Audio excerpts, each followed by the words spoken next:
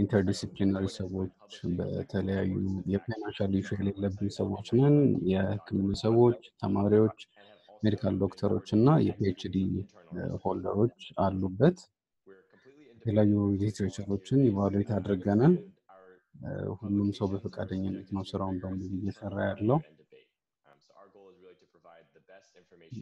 ስራችን በሙሉ በውስጥ በደንብ ሴንሰር ይደረጋል በደንብ ይታያል በደንብ ኢቫሉዌት ይደረጋል ቀጣይ ዛሬ የተለያዩ ነገሮችን እንነጋገራለን በመጀመሪያ ስለ ኮቪድ ፐርሰናል ፕሮቴክቲቭ ኢኩዊፕመንቶችን እንነጋገራለን ከዛ ውጪ ስለ N95 ሬስፒሬተር በደንብ ዲቴል እናወራለን ምን አይነት ነገሮችን ደግሞ ኮንሲደር ማድረግ ይጠበቅብናል የሚለው እናያለን ከዛ በመቀጠል ሶስት የተለያዩ ሜተዶች አሉ እነዛ ሜተዶች እንዴት እናጸዳለን የሚለው የዩቪሲ ሂት ሙቀት ማለት ነው ሃይድሮጅን ፐሮክሳይድ አለ እነዚህን እንዴት አድርገን እንጠቀማለን የሚለውን እናያለን ከዚህ ውጪ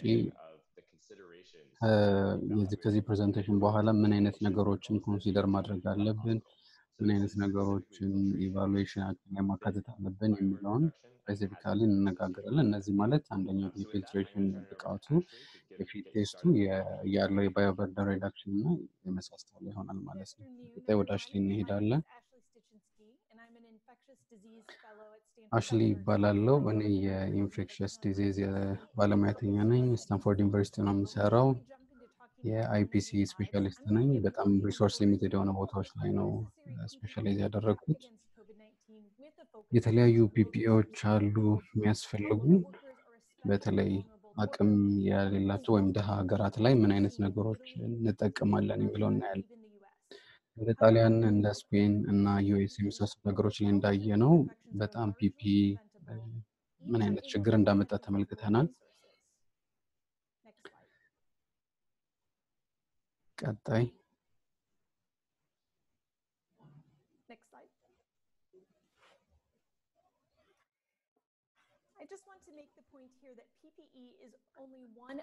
እዚህ ጋር ፒፒኢ ከምንመለከታቸው የተለያዩ ስትራቴጂዎች ኢንፌክሽን እንዳይተላለፍብን የምናደርግበት በጣም አንደኛውና በጣም ሊስት ኢፌክቲቭ የሆነው መሆኑን ማወቅ አለብን ስለዚህ ከሌሎች ጋር በደንብ አብሮ ተዳምሮ መሰራት ያለበት ነው እንደምሳሌ ትራያጅ በምናደርግበት ጊዜ የኢንፌክሽን ሬትን ለምሳሌ ልንቀንስ እንችላለን በተመሳሳይ መንገድ በተለይ የአየር ዝውውርን በማስተካከል የኢንፌክሽንን ዝውውር መቀነስ እንችላለን ቀጣይ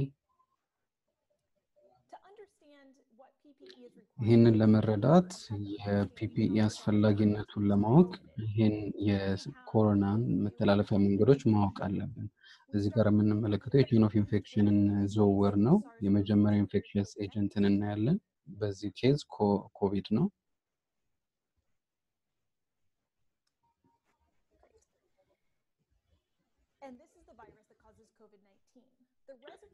ኮቪድ-19 የሚመጣው ይሄ ነው ቫይረሱ የዚህ ደግሞ ተሸካሚ ምልክት የሚያሳይ ወይም የማያሳይ ግለሰብ ሊሆን ይችላል እስከ 50 ድረስ ሊደርሱ የሚችሉ ሰዎች ምልክት ላያሳዩ የሚችሉበት እድል እንዳለ ጥናቶች ያሳያሉ ቫይረሱ ወደ አየር የሚለቀቀው በተለይ ከአፍንጫና ከአፍ በመሳሰሉ ቦታዎች በማሳል በማስነጠስ በመስፈን ወይም በማውራት ሊተላለፍ እንደሚችል ወይም ሊወጣ እንደሚችል ይነገራል ስለዚህ ድሮፕሌት ኮንታክት ወይም ንክኪ የምንለው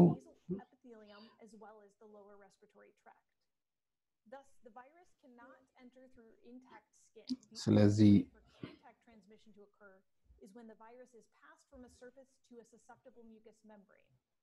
ስለዚህ ከሆነ ሰርፌስ ወደ ሰው በሚገባበት ጊዜ በሽታው ይመጣል ማለት ነው ስለዚህ አሁን ባለን ስታተስ በድሮፕሌት እና በኤሮሶል መካከል ያለውን ብዙም ልዩነቱን አናውቅም ዋናው የምናውቀው ነገር በምን ያህል ርቀት ውስጥ እንዳለን ነው ስለዚህ በ2 ሜትር ርቀት ወይም ዝቅ ባለ ቦታ ላይ ካለን ሞር የመተላለፍ እድል ይኖራል ኤሮሶል ወይም በአየር የሚተላለፈው በተለይ ሳይዛቸው በጣም አነስ ያሉ ናቸው የሚሆኑት ስለዚህ ኮሮና ሞር በድሮፕሌት ነው እንትን የሚለው ግን እንደ ኢንኩቤሽን የተለያዩ ደግሞ ኢንተርቬንሽኖች በሚሰሩበት ጊዜ ኤሮሶል ጀነሬት ሊደረግ ይችላል። ማንኛውም ሰው ደግሞ በዚህ ቫይረስ ሊጠቃ ይችላል ማለት ነው።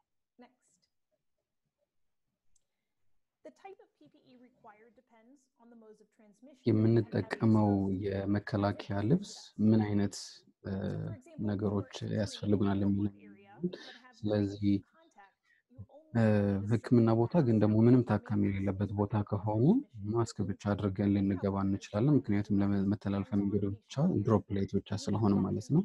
ከዛ ውጭ ግን በሽተኛዎችን የምንነካካ ከሆነ የኮንታክት ወይም የንክኪና የድሮፕሌት ፕሮቴክሽን ያስፈልገናል። እነዛም ማስክ፣ ግላቭ፣ ጋዋን እና የአይን መሸፈኛ ያስፈልገናል።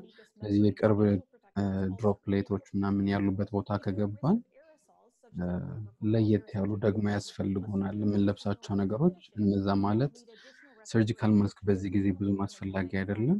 ከዛ የተሻለ ያስፈልገናል N95 የምንለው ወይም FFP የሚባል ማስክ አለ። እሱን ማድረግ ይጠበቅብናል። ጽዳት ሰራተኞች፣ የላቦራቶሪ ሰራተኞችም ተመሳሳይ አይነት ያስፈልጋቸዋል።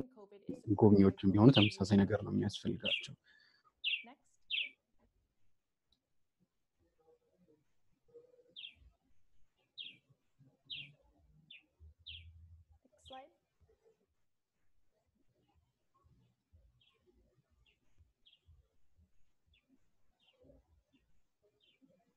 Next slide, please.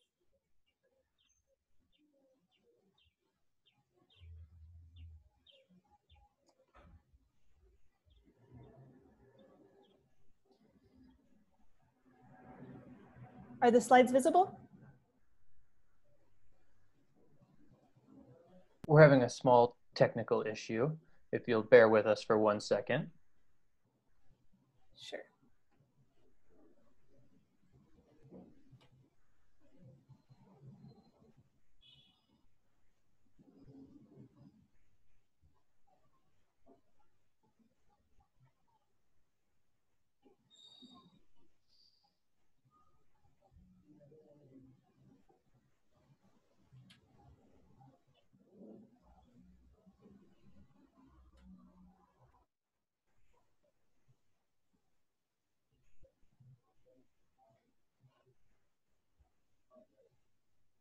So just to keep the presentation moving, I can discuss the evidence for the different PPE recommendations.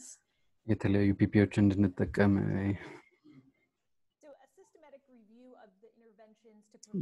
የተሰራ ሲስተማቲክ ሪቪው ነበር እና የመተላለፊያ መንገዶችን ወደ ሬስፒሬተሪ ትራክታችን ያለውን ለማየት ተሞክሮ ነበረ በኮቪድ-19 ስፔሲፊካሊ ማለት ነው።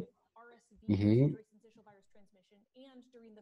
RSV በመሰሉ ቫይረሶች ምክንያት እና በሳርስ ምክንያት የወጡ ወረርሽኞችን ተመርኩዞ የተሰራ ነበረ። እነዚህ ተመሳሳይነታቸው ከኮቪድ ጋር ስላለ እዚህ ላይ ምን እንጠቀማቸው እንችላለን። ስለዚህ ማስክ ማድረግ በጣም አስፈላጊ መሆኑ ተመልክቷል። ማስክ ማድረግ ከሁለት አንዱ ወይ N95 ወይም ደግሞ ሰርጂካል ማስክ ወይም ደግሞ ከልብስ የሚሰራው ከጨርቅ የሚሰራው ማስክ ማድረግ እንችላለን። ስለዚህ ከነዚህ ውስጥ በጣም ወሳኝ የሆነውን መለየት አለብን። ሁሉም ተመሳሳይነት ጥሩ ነገር ይኖራቸዋል። ከ50 እስከ 60% ኤፊካሲ ነበራቸው። ፒፒኢ ጥሩ ነው፣ ግን በጣም ማብዛት ደግሞ ፕሪቬንሽንን ይጨምራል ማለት አይደለም። ሁለት ነገሮች ምንም ጥቅም የሌላቸው የጭንቅላት ከቨር እና የጫማ ከቨር ናቸው። እነዚህ በሽታው በዛ መንገድ ስለማይተላለፍ ነው። በሽታው በዛ መንገድ ይተላለፋል ተብሎ አይታመንም። የጤና ባለሙያተኞች ለቫይረሱ ሞር ሊጋለጡ የሚችሉት እንደውም ፒፒኢ ለብሰው በሚያልቁበት ጊዜ ነው። ይህ በተለይ የጫማና የጭንቅላት ከቨሮችን ወይም ሽፋኖችን በሚያልቁበት ጊዜ ራሳቸውን ለመበከል ይጋለጣሉ። ስለዚህ ይህንን ስንመለከት አብዝቶ መልበስ ለበሽታ ስለሚያጋልጥ ብዙም አይመከርም ማለት ነው። ለመቀነስ ራሳችንን መበከላችንን ለመቀነስ ሴፍ ዶፊንግ ፕራክቲስ ወይም የማውለቅ ፕራክቲሳችንን ማስተካከል አለብን። የመጀመሪያ ማስታወስ ያለብን የውጭውን የለበስነውን የውጭኛውን አካል መልበስ የለብንም። የእጅ ጓንታችንን ማውለቅ አለብን። ይሄ በጣም ብዙ ብክለት ያለበት ቦታ ብለን ነው የምናስበው። ስለዚህ ጫፉን ብቻ ይዘን የውስጠኛው ፓርት ይዘን በውስጠኛው ፓርት ብቻ ነው እንድናወጣው መከረው ሁለተኛውን ግላፍ በምናወጣበት ጊዜ። ከዛ በሁለተኛ መንገድ የፌስ ማስኩን የፌስ ፕሮቴክሽን እናወጣለን። ከዛ ጋዋናችንን ወደ ታች እናወርዳለን። ስለዚህ የውስጠኛውን ፓርት ብቻ ነው በዚህ ጊዜ የምንነካው። ከዛ በኋላ ጠቅልለን ሪሙቭ እናደርገዋለን። ከዛ በኋላ ማስካችንን እናወልቃለን። ማስካችንን እንዴት እንደምናወልቅ በኋላ እናያለን። ከሁሉም በጣም የተሻለው ደግሞ በጣም ኢምፖርታንት የምንለው የእጅ አስተጣጠባችንን በኋላ እንመለከተዋለን። ሊሚትድ የሆነ ፒፒኢ አቬይላብል የሆነበት ቦታ ላይ ብንሆን ምን ማድረግ እንችላለን? የመጀመሪያው ስትራቴጂ እነዚህ በሙሉ ከዋነኞቹ ሪኮሜንዴሽኖች ወይም ምክሮች ብዙም ኢፌክቲቭነሳቸው የቀነሰ ነው። ነገር ግን እጥረት በሚገጥመን ጊዜ ልንጠቀማቸው እንችላለን። የመጀመሪያው ረዘም ላለ ጊዜ መጠቀም ነው። ይሄ ማለት ፒፒኦቻችንን ረዘም ላለ ጊዜ ወይም ደግሞ አንድ ጊዜ ብቻ ታካሚዎችን ከምናይ ጊዜ በላይ ልንጠቀመው እንችላለን። ስለዚህ ተመሳሳይ ፒፒኢ ለብሰን ታካሚዎችን አክመን እስከምንወጣበት ጊዜ ድረስ ብዙ ታካሚዎችን ልናይበት እንችላለን። ሌላኛው ደግሞ ማጽዳት ልንጠቀም እንችላለን። በማጽዳት የቫይረሱን ከፒፒኦ ላይ ሪሙቭ በማድረግ እንዴት እንጠቀመዋለን የሚለውን። ስለዚህ የፒፒኦን ኳሊቲ ደግሞ እንደማይወርድ በጣም እርግጠኛ መሆን አለብን። ከነዚህ ሁሉ ውጪ ደግሞ የመጨረሻው በጣም ሰብስታንዳርድ የሆነው ደግሞ ሰብስቲቲዩሽን የሚባለው ነው ወይም ተካት ነው። ይሄ ብክለቱ ሞር የጨመረ ነው። ስለዚህ ሌላ ኦፕሽን በምናጣበት ጊዜ ይህንን የምንጠቀመው። ምንም አይነት ፒፒኢ ኖረንም አልኖረንም ከሁሉም በላይ ግን በጣም ኢምፖርታንት የሚባለው የራሳችን መከላከያ መንገድ የእጅ ንጽህናን መጠበቅ፣ በተለይ በውሃና በሳሙና ወይም ደግሞ በአልኮል መታጠብ ተመሳሳይ አይነት ውጤት እንዳላቸው ነው የሚነገረው በኮቪድ። ስለዚህ የተለያዩ ሪሰርቾች ተሰርተው በኮቪድ የተያዙ የጤና ባለሙያተኞች እጃቸውን በሚገባ መንገድ አለመታጠባቸው ትልቅ ኢፌክት እንደነበረው ተመልክቷል። ይሄ ለሁላችንም ማስታወቂያ ነው። ስለዚህ የመጀመሪያውን በጣም ወሳኝ ቤዚክ የሆነው የእጅ መታጠባችንን እርግጠኛ መሆን አለብን በትክክለኛ መንገድ መታጠባችን። የፒፒኢ በጣም ዋነኛው እንትን የፌስ ማስክ ማድረጋችን ነው። ድሮፕሌቶች ወይም ደግሞ አየር ላይ የሚሽከረከሩ ኤሮሶሎች በማስካችን በኩል እንዳያልፉ ስለምንከላከላቸው ነው። N95 ወይም FFP2 የሚባለው ከኤሮሶል በደንብ ይከላከልልናል። እነዚህ ኤሮሶል ጀነሬት በሚያደርጉ ፕሮሲጀሮች ጊዜ ብቻ ቢለበሱ ይመከራል። ሰርጂካል የሚባለው ደግሞ ከድሮፕሌት ጋር ብቻ ነው ፕሮቴክሽን የሚሰጠን። ይሄ ለአብዛኛው ስራ በጣም ፕሮቴክሽን ይሰጣል። ክሎዝ ማስክ ወይም ከማንኛውም ጨርቅ የሚሰራው እነዚህ ሁሉ ማስኮች በማይኖሩን ጊዜ ልንጠቀማቸው የምንችላቸው ነው። N95 እና ሰርጂካል ማስክ እስከ 6 ሰዓት ሊለበሱ ይችላሉ። ዲኮንታሚኔሽን የሚባለውን በኋላ በደንብ እንመለከታቸዋለን። ሰርጂካል ማስክ ሲዲሲ ሊሚትድ ወይም ደግሞ የተገደበ ጊዜ ነው እንድንጠቀመው የሚመክረው። WHO ደግሞ ሪሙቭ አድርጎ ነው ከተጠቀማችሁ በኋላ ጣሉ ነው የሚለው። ይሄ ትራንስሚሽንን ለመቀነስ ይጠቅመናል ማለት ነው። ማስኮች ሁልጊዜም በውጭኛው በኩል ያለው ሳይዳቸው በጣም ኮንታሚኔትድ እንደሚሆን ማሰብ አለብን። ስለዚህ ኤሮሶል ጀነሬት የሚያደርጉ ፕሮሲጀሮች በምንሰራበት ጊዜ ሰርጂካል ማስኮች ሁለተኛው ናቸው ያሉን።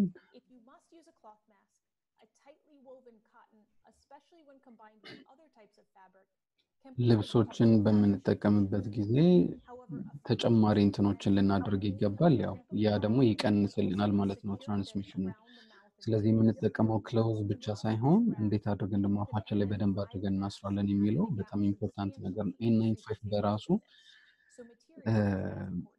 ጋፕ ካለው በትክክል ፊት ካላደረገ በራሱ ሌላ ችግር ያመጣል ማለት ነው። በዋነኝነት የግላቭ ጥቅም የቫይረስ ወደ እጃችን ላይ የሚያርፈውን የቫይረስ መጠን ለመቀነስ ነው የሚጠቅመን።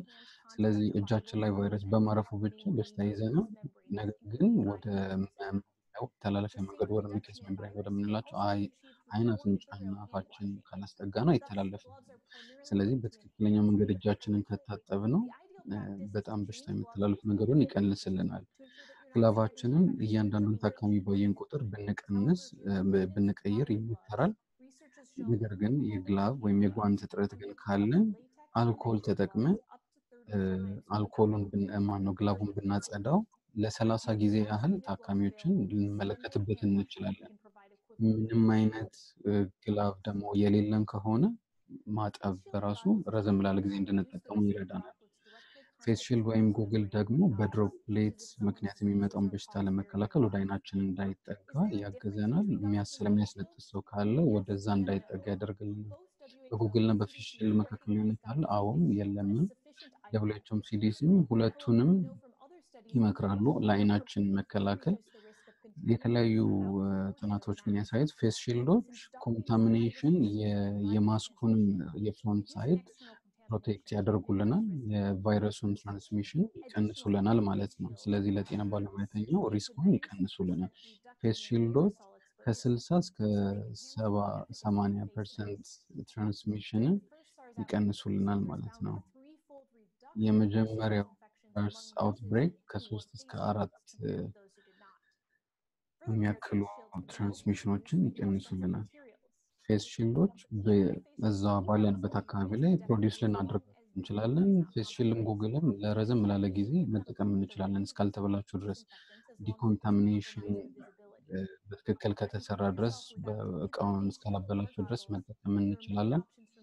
ፌስ ሺልድ ወይም ጉግል ብቻ ካለን ወይም ከሌለን በራሳችን መንገድ ልንሰራው እንችላለን። እንደ ኮካ ቦትሎች የመሳሰሉት ፕላስቲክ ቦትሎችን ልንጠቀም እንችላለን ማለት ነው።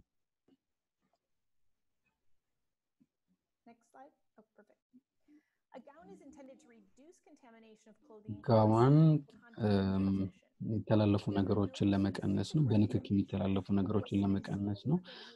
እንዲህ ነው ተብሎ የተነገረ ሪኮሜንዴሽን የለም። የትኛው አይነት ጋውን ማቴሪያል ትክክለኛ የሚባለው ብቸኛው ሪኳየርመንቱ ውሃ የማያሳልፍ ወይም ደግሞ ፈሳሽ ነገሮችን የማያሳልፍ ነገር መጠቀም ብቻ እንችላለን። እሱም ምንም ችግር የለውም። ጋዋን አንድ ጊዜ ገብተን ለአንድ ዙር ልንጠቀመው እንችላለን። እንደን በየቀኑ ሪፕሮሰስ ከተደረገ ምንም ችግር የለውም። ያ ከሌለ የላብ ኮት ወይም ደግሞ ኤፕረን ከላይ አድርገን ገብተን ሕክምና ልንሰጥ እንችላለን።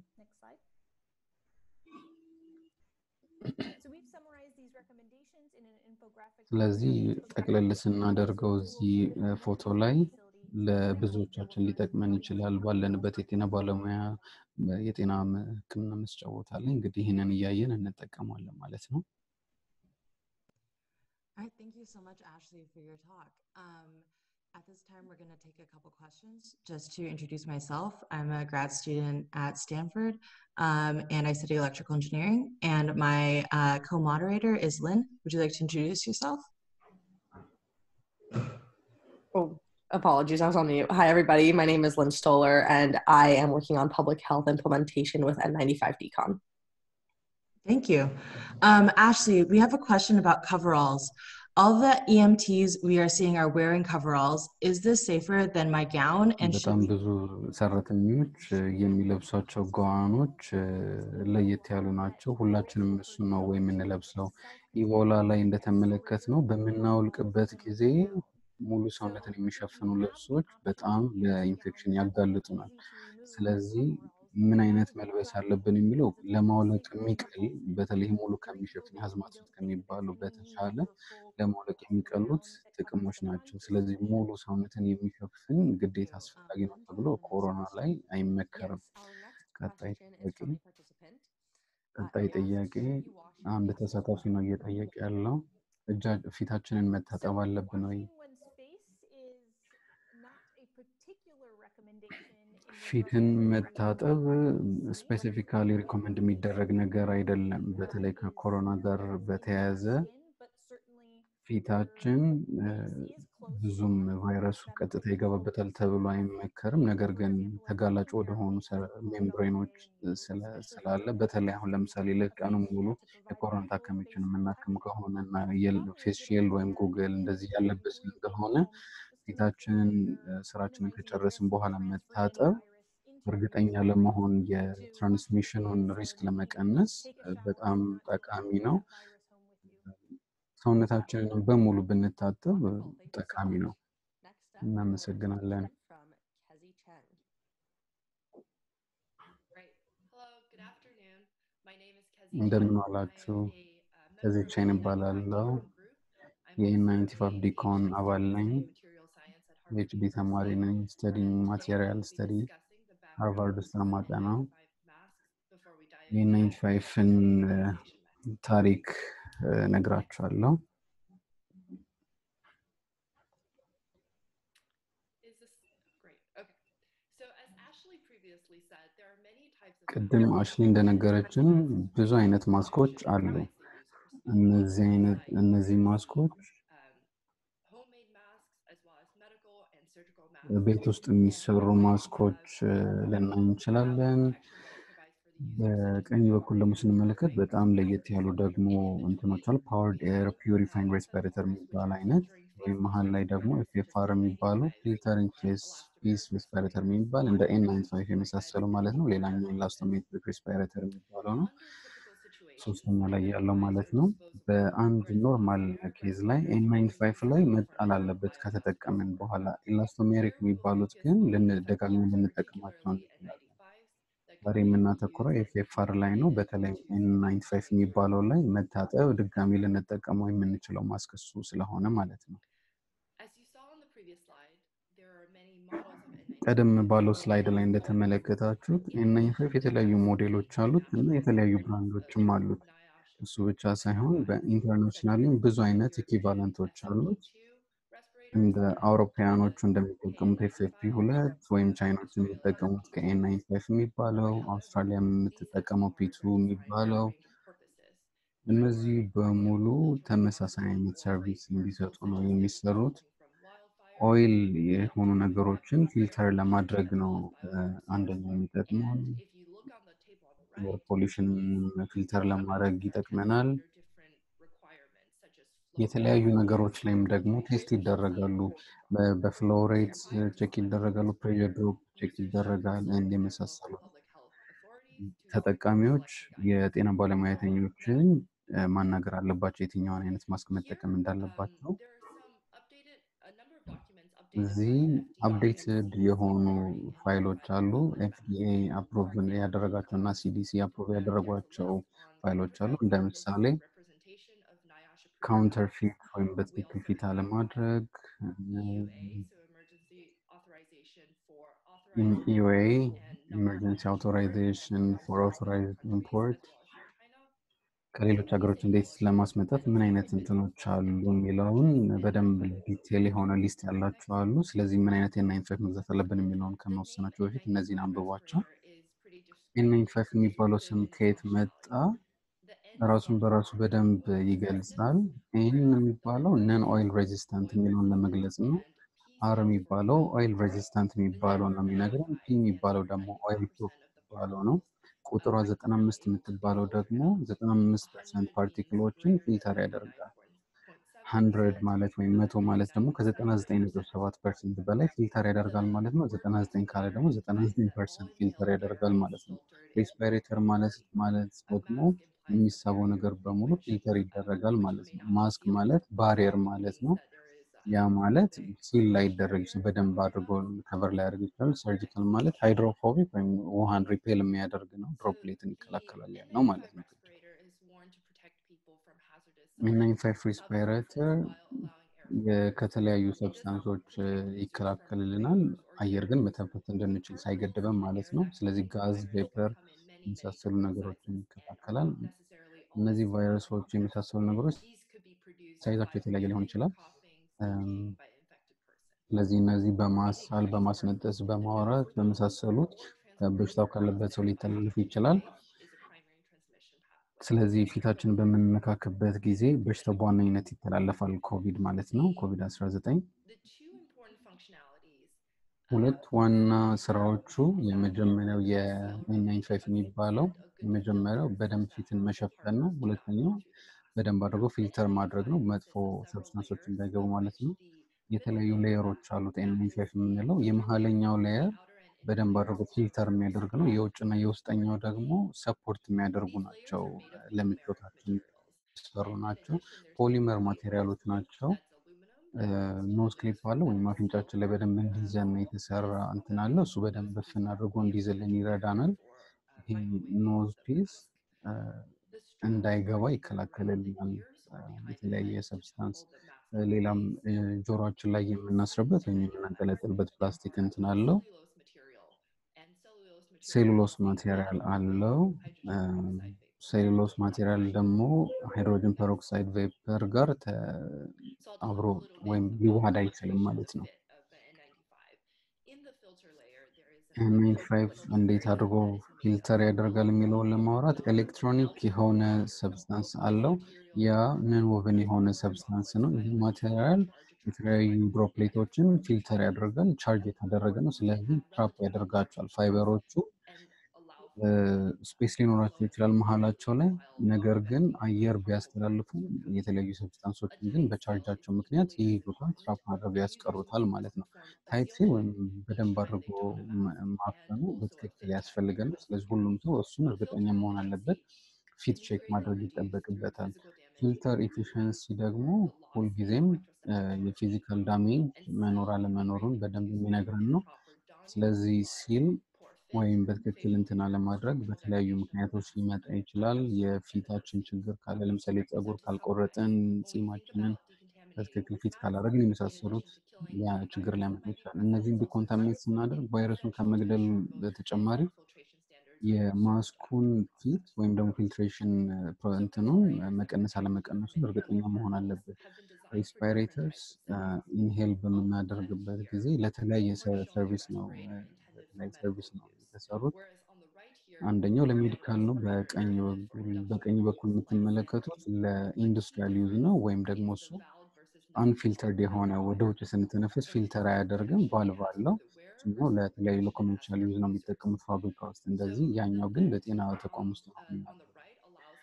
ይሄ በዚህ በቀኝ በኩል ያለው ያልተጣራ ነው የሚለቀው። ይሄ የጤና ተቋም ላይ እንድንጠቀምበት አይመከርም። የተለያዩ ደግሞ በተለይ ካውንተርፊቶች ወይም ፎርጅዶች ይሰራሉ።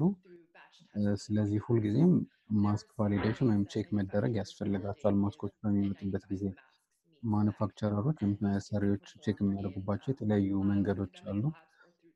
የሚሰሩባቸው የተለያዩ ላቦራቶሪዎች አሉ። ስፔሲፊኬሽን ወይም የራሱ የሆነ መለያ ይኖረዋል። የማጣራት አቅሙ ምን ያህል ማጣራት ይችላል ማለት ነው። ስለዚህ የተሻለ ማጣራት የሚችል ማስክ ጥሩ ነገር አለው ማለት ነው። ስለዚህ ይህንን ቼክ ለማድረግ ኤፍኤፍአር at a flow rate of 85 ሊትር per minute ይለቀቅባቸውና ቻርጅ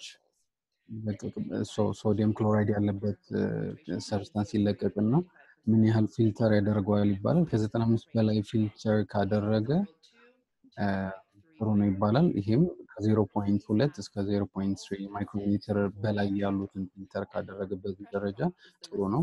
ከዛ ውጪ ደግሞ ግፊትንም ምን ያህል ሬዚስት ማድረግ ይችላል የሚለው ቼክ ይደረጋል። ጥሩ ሬዚስታንስ ካለው ሰውየው መተንፈስ አይችልም ማለት ነው። ይሄም በራሱ ጥሩ አይደለም ማለት ነው። ትክክለኛ ግፊት ግን ያስፈልገዋል ማለት ነው።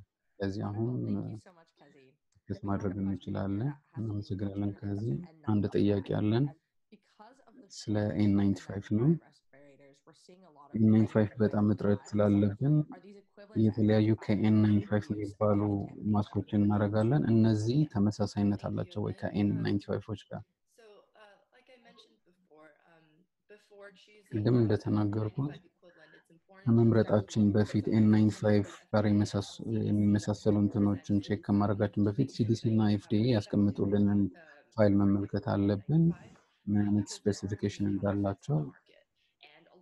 በጣም ብዙ ፎርጅዶች ስለሚሰሩ ማለት ነው። አብዛኞቹ ደግሞ ትክክለኛውን ፐርፎርማንስ ወይም ስራ ላይሰሩ ይችላሉ። የሆነ ሆኖ N95 ተመሳሳይነት አለው ተብሎ አፕሩቭ የተደረገ እንደሆነ ቼክ ከተደረገ በፊልትሬሽን በፊት በደንብ ኮንፊርም ከተደረገ ሴሉሎስም ከሌለው የዲኮንታሚኔሽን ሜተድ በኋላ ከምንነጋገረው ጋር አብሮ የሚሄድ ስለሆነ ብዙም ችግር አይኖርም መጠቀም። ቀጣይ ዶክተር ኒኮል ስታር ፕሬዘንት ታደርግልናለች።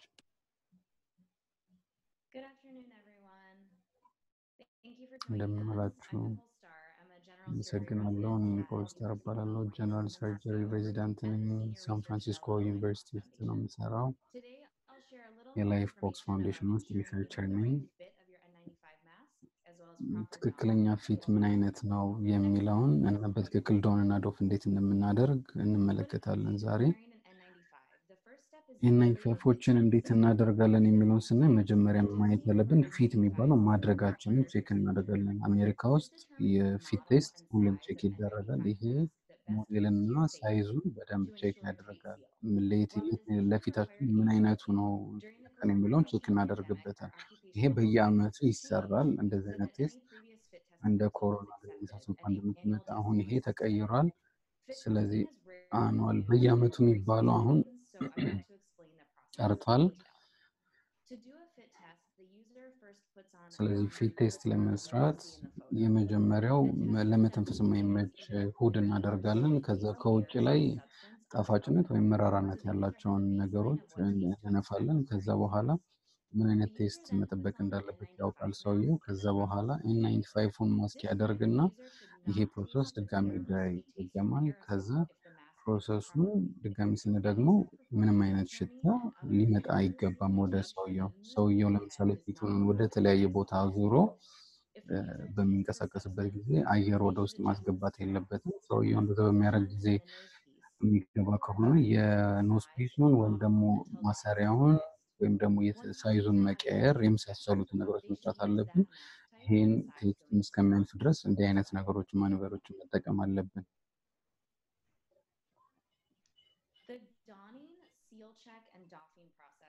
በምንለብስበት በሲል ቼክ እና ዶፍ በምናደርግበት ጊዜ እነዚህ በጣም ኢምፖርታንት ስቴፖች ናቸው።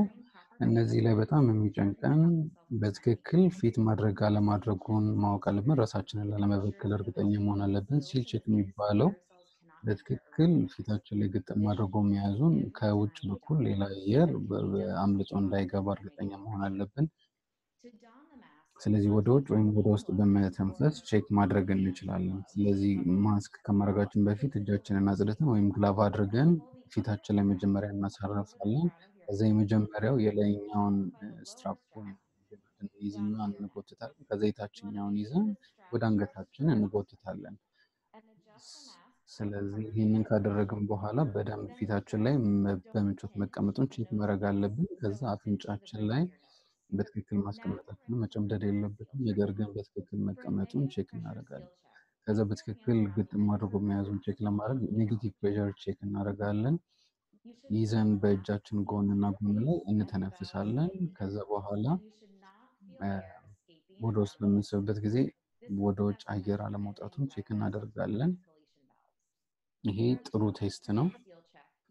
ፖዚቲቭ ፕሬሸር ቼክ ደግሞ በምናደርግ ጊዜ ወደ ውጭ እንተነፍሳለን። ከዛ አየር ወደ ውጭ በእጃችን ፊል ካላደረግን ይሄ ጥሩ ቴስት ነው ማለት ነው። ውስጥ ላይ ግን ፖዚቲቭ ፕሬሸር ይሰማናል ማለት ነው። በምናውልቅበት ጊዜ ደግሞ በጣም እርግጠኛ መሆን ያለብን ራሳችንን አለመበከላችንን። በምናውልቅበት ጊዜ የትኛውም ፔሸንቶች ያሉበት ቦታ በምንለቅበት ጊዜ ነው ማውጣት ያለብን። የፊተኛውን የማስክ ቦታ መንካት የለብንም። እጃችንን ከጸዳን በኋላ የታችኛውን የማስካችንን ቦታ እንይዛለን። ከዛ ከጀርባ ነው የምንይዘው፣ ወደፊታችን ሳይሆን ከጀርባ በኩል ያለውን ገመድ እንይዛለን። ከዛ ወደ ውጭ እናወርደዋለን እሱን። ስለዚህ ይሄ ማስኩ ወደ ደረታችን እንዳይወድቅ ያግዘናል። በቀጣይ የላይኛውን የማስክ ገመድ እንይዝና ወደ ታች ዝቅ አድርገን እንዲጸዳ ንጹህ ባስኬት ውስጥ እንከታለን። ከዛ በኋላ ሌላ ነገር ከመንካታችን በፊት እጃችንን እናጸዳለን ማለት ነው።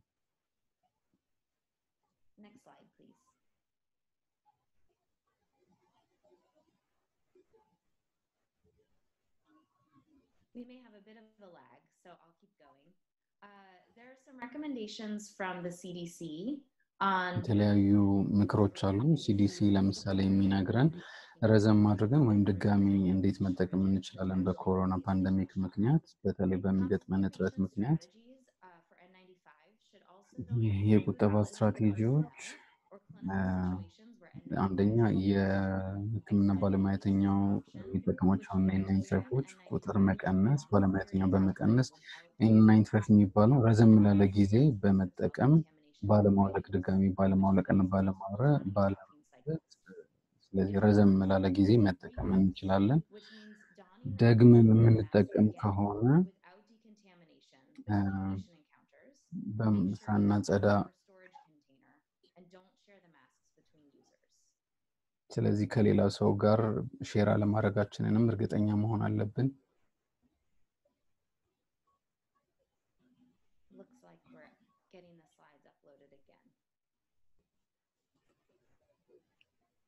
So if you need to store and reuse your mask, there's a few things to consider. ድጋሚ አስቀምጠን የምንጠቀም ከሆነ ማስካችንን እነዚህ ስቶሬጆች ንጹህ መሆን አለባቸው። ፕላስቲክ ቢሆኑ ጥሩ ነው። ቀዳዳ ቢኖራቸው ደግሞ በጣም ጥሩ ነው። ስለዚህ ሞልድ ወይም የተለያዩ ባክቴሪያዎች እንዳያድጉበት ይከላከልልናል። እታች ላይ እንደምትመለከቱት የኮንቴነሮቹን ምሳሌዎች ትመለከታላችሁ። ማስኮቹን ወደ ታች ነው የምናስቀምጣቸው። ስለዚህ ገመዶቹን በውጭ በኩል ነው የምናስቀምጠው። ስለዚህ ሳይዶች በተለያየ መንገድ እንደሚያካ እታች ብቻ ነው የምናስቀምጠው።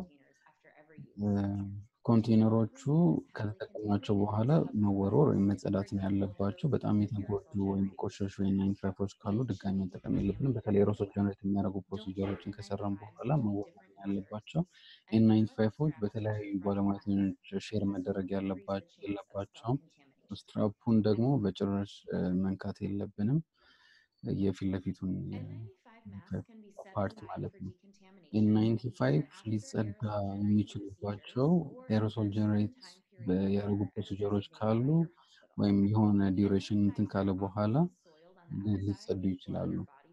በጣም የቆሸሹ በደም ወይም በሰውነት ፈሳሾች የቆሸሹ ወይም ዲፎርምድ የሆነ ወይም የተሰበረ ወይም የተቀደደ ወይም ኖስፒሱ የተበላሸ ካለ እነዚህ መጣል እንጂ ዲኮንታሚኔት መደረግ የለባቸውም ማለት ነው። Thank you, Nichole. We have a Nichole, question namaskar. that was submitted through the chat. Nichole, shouldn't a fit test be done more and not less during a pandemic? ፊት ቴስት የሚባለው በዛ ባለ ጊዜ ነው መሰራት ያለበት ወይስ እንዴት ነው? ጥሩ ጥያቄ ነው። ይሄ በአመት አንድ ጊዜ ነው የሚሰራው። አንዳንድ ጋይዳንሶች የሚነግሩን ሲግኒፊካንት የሆነ ለውጥ እስከሌለ ድረስ ፊታቸው ላይ በተለይ ለውጥ እስከሌለ ድረስ N95 ሞዴሎቹ አንድ ጊዜ የተጠቀምናቸው ብዙም ይቀየራሉ ብሎ ማሰቡ ጥሩ አይሆንም። ይሄ አኑዋል ፊት ቴስት ሪኳየርመንቱን ፊት ቴስት ሴሽኖች ክሎዝ ኮንታክቶችን በጣም አምጥተው ስለነበር እሱ ራሱ ሌላ ችግር ሆኖ ነበር። ሌላኛው ሲል ቼክ የሚባለው በእያንዳንዱ እንትን ስቴፕ ውስጥ ቼክ መደረግ አለበት። ይሄ እያንዳንዱ ማስክ ፊታችን ላይ በደንብ አድርጎ ፊት ማድረጉን ቼክ ማድረግ አለበት። How do you determine the size of the N95 mask? እንዴት ነው የN95 ማስኮችን ሳይዝ ዲተርሚን ማድረግ የምንችለው? N95ዎች የተለያየ ሳይዝ አላቸው። እንደ ምሳሌ 3M ማስክ የሚባለው ስሞል፣ ሚዲየም እና ትልቅ በሚለው ላርጅ የሚባለው ነው የሚመጡት። የተለያዩ ሆስፒታሎች እነዚህን ሁሉ ላይይዙ ይችላሉ። ነገር ግን Great. I think now we are ready for Tyler's presentation. All right, fantastic. Thank you so much, everyone. And አመሰግናለሁ። the section on N95 decontamination. የN95 ዲኮንታሚኔሽን እንመለከታለን። ጀነራል ፕሪንሲፕሉን እና እንዴት አድርገን እንመለከታለን እናያለን። ሶስት የተለያዩ መንገዶች አሉ። ከሌሎች በተሻለ መንገድ ጥሩ ናቸው የተባሉ አሉ። ታይለር ቼምበር አለ፣ የፒኤችዲ ተማሪ የስታንፎርድ ዩኒቨርሲቲ ተማሪ ነው። የተለያዩ N95ዎችን በምንመለከትበት ጊዜ አራት በጣም ልናያቸው የሚገቡ እንትኖች አሉ። ኢፌክቲቭ ዲኮንታሚኔሽን ሜተድ የሚባሉ የመጀመሪያ N95ን ዲስትሮይ ማድረግ የለበትም ፊልተር ማድረግ መቻል አለመቻሉን ማበላሸት የለበትም በ90% ፊልተር ማድረግ አለበት ሌላኛው የN95ን ቲ ፊታችን ላይ የሚገጥምበትን እንትን መቀነስ የለበትም ሌላኛው ደግሞ ባዮበርደን ወይም ማስኩ ላይ ያሉትን ባክቴሪያዎችና ቫይረሶች መግደል መቻል አለበት ሌሎችም ኮሮና ብቻ ሳይሆን ሌሎች ፓቶጀኖችንም እንዲያጠፋ ወይም እንዲገድል ነው የምንፈልገው ስለዚህ በዚህ ጊዜ የምናስበው ሌሎች ባክቴሪያዎች ወይም ደግሞ ሌሎች ፓቶጀኖችን እንዳይጎዱን መጠንቀቅ አለብን ሌላኛውና የመጨረሻው ሊጎዱን የሚችሉ የተለያዩ ፓርቲክሎችን ማስኩ ላይ መተው የለበትም ማለት ነው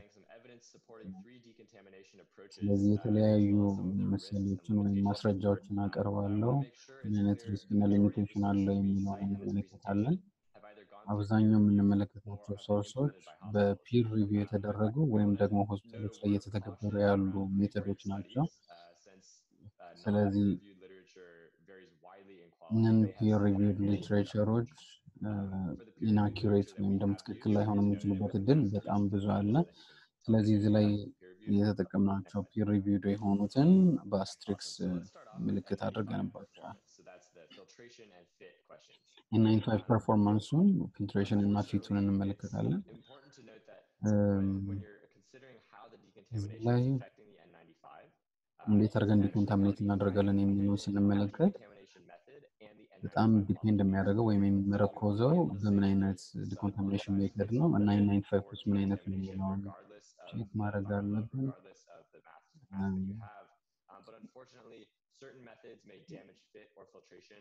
የተለያዩ መንገዶች የማስኩን ፊልተር የማድረግ አቅም ሊቀንሱብን ይችላሉ ሌሎቹ ደግሞ ረዘም ላለ ሳይክል ክሊን ለማድረግ እንድንችል ያግዙናል ማለት ነው ስለዚህ የማስኮቹን አይነቶች በደንብ ዲቴል መመልከት ይጠበቅብናል ስለዚህ እዚህ ላይ የተቀመጠው ዌብሳይት በመመልከት ዲቴል የሆነ ኢንፎርሜሽን ማግኘት እንችላለን የተለያዩ N95 ሞዴሎች አሉ በምን አይነት ፕሮቶኮል ቴስት ተደርጓል የሚለውንም እዛ ላይ የምናገኝ ነው የሚሆነው ዲኮንታሚኔት እንኳን ሳይደረጉ N95ዎች አንዳንድ N95ዎች ትክክለኛ ፊት የሚያደርጉበትን መንገድ ሉዝ ሊያደርጉ ይችላሉ በትክክል ማስክ ዝም ብለን 5 ጊዜ እንኳን ካደረግነው ዝም ብሎ ሉዝ ሊያደርግ ይችላል አንዳንዱ ማስክ ደግሞ 15 ጊዜ ወይም ከዛ በላይ በምናደርግበት ጊዜ ሊሆን ይችላል በትክክል ፊት ማድረግ የሚያቆመው ስለዚህ ምን አይነት ማስክ እንጠቀማለን የሚለው በራሱ ኢምፖርታንት ነው ስለዚህ ዲኮንታሚኔት ሳናደርግ ራሱ ፊት ማድረግ አለማድረጉ ቼክ ማድረግ አለው ስለዚህ ዩዘር ፊት ቴስቱ በደንብ በጣም ኢምፖርታንት ነው ስለዚህ ሴል ቴስቱን በደንብ ቼክ ማድረግ አለብን ይህንን ምን ያህል ኢፌክቲቭ ነው የሚለውን በምንመለከትበት ጊዜ ዲኮንታሚኔሽን ላይ በደረጃ ነው የምንመለከተው በተለያዩ ፓቶጀኖች ተመልክተን በጣም ከባድ ባክቴሪያዎች ናቸው አንዳንዴ ለመግደል የሚያስቸግሩት ሃይ ሌቭል ዲስኢንፌክታንቶች ኤክስሎግ የባክቴሪያ መግደል አቅም አላቸው 6 log reduction ማለት 1 ሚሊዮን ፓቶጀኖችን ወደ 1 ይቀንሳል ተብሎ ይታሰባል ማለት ነው ዲኮንታሚኔሽን ላይ በትልቁ የምናስበው ባለን እጥረት ምክንያት የሳርስ ኮቭ 2 ቫይረስን መቀነስ ነው የምንፈልገው ይሄ ቫይረስ ኢንቨሎፕ አርኤንኤ ቫይረስ ነው ስለዚህ በጣም ሬዚስታንት አይደለም FDA ሪኮመንድ የሚያደርገው 3 log reduction ነው ሪኮመንድ የሚያደርገው ይሄ በተለይ ለኤመርጀንሲ ዩዝ የማንኛውም ዲኮንታሚኔሽን ሜተድ ብንጠቀም እስከዚህ ደረጃ ድረስ መቀነስ አለብን 1000 ቫይረስ ቢኖረን ወደ 1 መቀነስ አለባቸው የምንነጋገራቸው የተለያዩ ሜተዶችን እናያለን የሂሚድ ሂት የምንለው በተለይም በደንብ ይቀንሳል ግን ሌሎችን ፓቶጀኖች ላይቀንስ ይችላል ማለት ነው ስለዚህ እያንዳንዱ የየራሱ አቅም አለው አንዳንዶቹ ላይ ደግሞ ሞር እንደውም ጥንቃቄ ልንወስድ ይገባናል ማለት ነው መጀመሪያህን አንደኛው የተጠየቀው ጥያቄ ነበር የጥቂቶቹ ጥሩ ያልሆኑ መንገዶች የትኞቹ ናቸው የሚለውን እንመለከታለን የመጀመሪያው እነዚህ በትክክል ያልሰሩ መንገዶች ናቸው። ወይ N95ን ዳሜጅ ያደርጉታል ፊልተር የሚያደርገውን ወይም ደግሞ ቫይረሱን አይገሉትም ወይም ኢንአክቲቬት አያደርጉትም። እነዛ ዳሜጅ የሚያደርጉት N95ዎችን ለምሳሌ ሳሙና፣ አልኮል ወይም እንደ ሃንድ ሳኒታይዘር N95 ላይ ብንጠቀም ያበላሻል። ረኪና ላይ መክተት ወይም ደግሞ የጋማ ራዲዬሽን የሚከተው ሊያበላሽ ይችላል N95 ማለት ነው። ቫይረሱን ደግሞ ኢንአክቲቬት የማያደርጉ የተለያዩ እንትኖች አሉ። የመጀመሪያው ኦቨርናይት ስቶሬጅ ዝም ብለን ብናስቀምጠው በቂ ጊዜ የለውም ቫይረሱ ኢንአክቲቬትድ እንዲሆን። ሌላኛው ዩቪኤ እና ቪ ላይቶችን ብንጠቀም ላይሆን ይችላል። እነዚህ ደግሞ በተለይ ፀጉር ሳሎኖች ላይ በብዛት የምንመለከታቸው ናቸው። ዩቪሲ ዶዝም በጣም ኢንሰፊሽንት የሆነ ወይም በበቂ መጠን ሳንጠቀም ስንቀር ጥሩ እንትን አያመጣልንም። ሌላኛው በፀሐይም ያለው ኢንሰፊሽንት የሆነ ዩቪሲ ነው። ስለዚህ ይሄም አያጸዳውም ፀሐይ ላይ ብናሰጠው ማለት ነው። መጨረሻም ሁሌም ማስታወስ ያለብን ባዮሃዛርደስ ማስኮችን ወደ ቤታችን ይዘን መግባቱ በጣም ራሳችንን ለበሽታ እንድንጋለጥ ነው የሚያደርገን። ስለዚህ ይህንን የምናጸዳው ቤታችን ውስጥ ሳይሆን በተለይ እንደ ሆስፒታል የመሳሰሉ ቦታዎች ላይ ብቻ መሆን አለበት ማለት ነው። በአጠቃላይ ሰመራይዝ በምናደርግበት ጊዜ ምን አይነት ፕሪንሲፕሎች አሉ? እነዚህን በሙሉ ሁልጊዜም በምናጸዳበት ጊዜ ፎከስ አድርገን ልንመለከታቸው ያስፈልጋሉ። ልናደርግ የምንችለው በጣም ጥሩ የሚባለው ነገር አዳዲስ N95ዎችን መጠቀም ነው። ግን አሁን ባለው ሾርቴጅ ምክንያት ይህንን ማድረግ የሚቻል አይደለም። ስለዚህ በደንብ በምናጸዳበት ጊዜ ፊልትሬሽን ኤፊሽንሲው በደንብ መጠበቁን እርግጠኛ መሆን አለብን። በደንብ አድርጎ ፊታችን ላይ ሲል ማድረጉ በትክክል መጠበቅ አለብን። የባዮ በርደን ኢንአክቲቬሽኑ በደንብ ትሪ ሎግ ሪዳክሽን መቀነሱን ቼክ ማድረግ አለብን። ስቴሪላይዜሽን ሜተድን ብንጠቀም ደግሞ ከዛ በላይ ከ1 ሚሊዮን ቫይረስ ወደ 1 ባክቴሪያ ይቀንስልናል። ሌላኛው ሃዛርደስ ሬዚዲዎችን ይቀንስልን አለመቀነሱን እርግጠኛ መሆን አለብን። ስለዚህ ዛሬ የምንነጋገራቸው ዲኮንታሚኔሽን ሜቶዶች የመጀመሪያው ቬፖራይዝድ ሃይድሮጅን ፐሮክሳይድ ዩቪሲ ጀርሚሳይዳል ኢራዲዬሽን ኬሚካል ወይም እርጥብ ነው። ሌላኛው ደግሞ በጊዜ የመጀመሪያው ዲኮንታሚኔሽን መንገድ ቫፖራይዝድ ሃይድሮጅን ፐሮክሳይድ ወይም በትነት መንገድ የተዘጋጀ ሃይድሮጅን ፐሮክሳይድ ነው። ይሄ ስፔሲፊክ የሆኑ ማቴሪያሎችን ነው የሚጠቀመው። ሃይድሮጅን ፐሮክሳይድ ቫፐሮችን እንጠቀማለን። ሃይድሮጅን ፐሮክሳይድ በጣም ጠንካራ የሚያጸዳ ማቴሪያል ነው። ሃይድሮጅን ፐሮክሳይድ የተለያዩ ነገሮችን የመግደል የማጥፋት አቅም አለው። ከዚህ በተጨማሪ የተለያዩ ዳርክ ስፔሶችን አልፎ መግባት ይችላል። ሌላኛው የባክቴሪያል ስፖሮችንም ያጠፋል።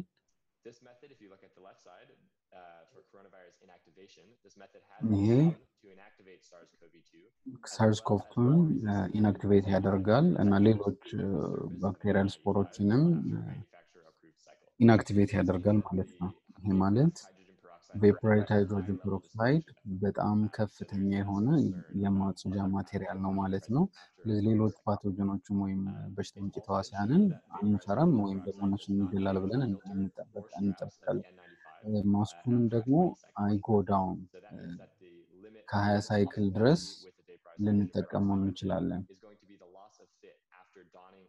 ስለዚህ በምናወልቅና በምናደርግበት ጊዜ ብቻ የሚገጥም በደንብ ፊት ያለማድረግ ችግር ብቻ ነው ሊገጥመን የሚችለው።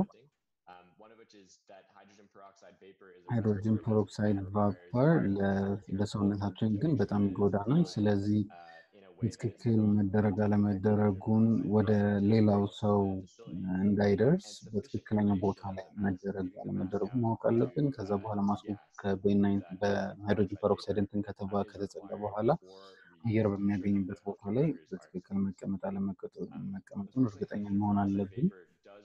ሃይድሮጅን ፐሮክሳይድ የተለያዩ ማቴሪያሎችን ይፈልጋል። በጣም ትሬንድ የሆነ ወይም ትሬኒንግ የወሰደ ሰው እና በጣም ውድ የሆነ እቃ ይፈልጋል። ሴሉሎስ ከምንለው ሰብስታንስ ጋር ደግሞ አይዋሃድም። ስለዚህ N95 ሴሉሎስ የሌላቸው N95ዎችን ብቻ ነው በዚህ ልንጠቀም የምንችለው ማለት ነው። በተቀመጠው ዌብሳይት ላይ ከዚህ ሰፋ ያሉ መረጃዎችን ማግኘት ይቻላል ማለት ነው። ምን አይነት N95 ማስኮች ሴሉሎስ የሚባለውን ኬሚካል ይጠቀማሉ ወይም አይጠቀሙም የሚለውን በዲቴል ያስቀመጥነው አለ። እሱን ዌብሳይታችን ላይ ገብታችሁ መመልከት ትችላላችሁ። ይሄ የምንጠቀምበትን መንገድ በደንብ የሚያስረዳ ነው። ቅድም እንደተነጋገርነው በትክክል ከተጠቀምነው ቫይረሶችንም ባክቴሪያዎችን የባክቴሪያ ስፖርንም ያጠፋል።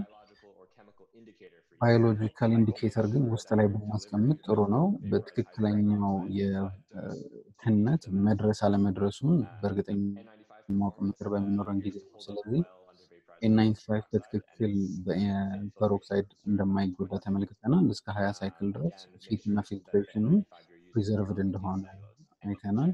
ስለዚህ ሴሉሎስ የሌላቸው እንትኖች ላይ መጠቀም እንችላለን። ካለ ግን መጠቀም አንችልም ስለሚበላሸው ማለት ነው።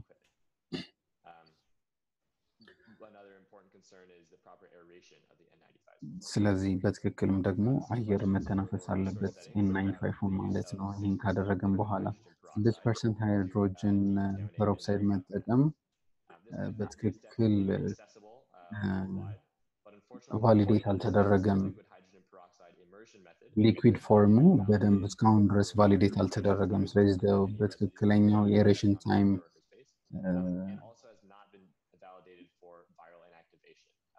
ስለዚህ ቫይራል ኢንአክቲቬሽን ላይም በትክክል እንዲህ ነው ተብሎ የተቀመጠ የለም። ስለዚህ እስካሁን በትክክል ዲኮንታሚኔት ያደርጋል ተብሎ የተቀመጠ የለም። የተለያዩ ጥናቶች እየተካሄዱ ነው። እነሱም አፕዴት እናደርጋቸዋለን። ዌብሳይታችን ላይ እየገባችሁ መመልከት ትችላላችሁ።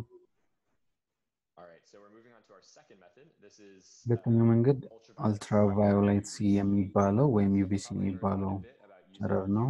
ስለዚህ ብዙ የሰማችሁት ይመስለኛል። ዩቪን ይሄ ስፔሲፊካሊ የሚናገረው ጀርሚሳይዳል ዩቪሲ የሚባለው ሪጅን ነው። ኤሌክትሮማግኔቲክ ስፔክትረሙ ላይ የምትመለከቱት እስከ 200 እስከ 280 ናኖሜትር ባለው ሬንጅ ውስጥ ያለው በተለይ ደግሞ 254 ናኖሜትር የምንለው ላይ በጣም ጥሩ ነው። ስለዚህ ዩቪኤ እና ዩቪቢ ብዙም ጥቅም የላቸውም፣ ብዙም አይገሉም። ጀርሚሳይዳል የሚባለው ቅድም እንዳልነው ዌቭሌንግዙ በጣም ዝቅተኛ ነው። ከዛ ዝቅ ያለው ኦዞን ደግሞ ለሰውነታችን በጣም ጉዳት አለው። ስለዚህ ዩቪሲ ነው ሞር እንትን የሚለን። ይሄ ብቻ ለምን ግን ቫይረሶችን ይገላል ብለን ካየን ጀርሚሳይዳል አክሽኑን እታች እንመለከታለን። ቪ ሼፕ እንዳለው ትመለከታላችሁ። ፒክ እንዳለው ታያላችሁ 260 ናኖሜትር አካባቢ ላይ። እዛ አካባቢ በዛ ላይን ላይ በጣም ኢንአክቲቬት ያደርጋቸዋል ቫይረሶችን። 260 ናኖሜትር ላይ በጣም ኢፌክቲቭ ነው። ዩቪሲ ጂኖሚክ ማቴሪያላቸውን ወይም ደግሞ አሰራራቸውን ዲኤንኤ እና አርኤንኤያቸውን በጣም ይቀንሷል። በ200 ናኖሜትር ላይ ዲኤንኤ እና አርኤንኤ በጣም አብዞርብ ስለሚያደርጉ በዛ ጨረር በሚለቀቅባቸው ጊዜ ያላቸውን ኢንቴግሪቲ ዲስቶርት ወይም ዲስትሮይ ያደርገዋል ማለት ነው።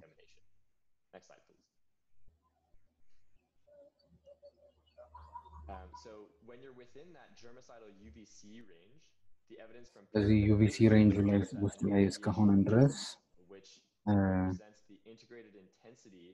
ኢንቴግሬትድ ኢንቴንሲቲ ወደ N95 ምን ያህል ነው የምናስገባው የሚለውን ይነግረናል።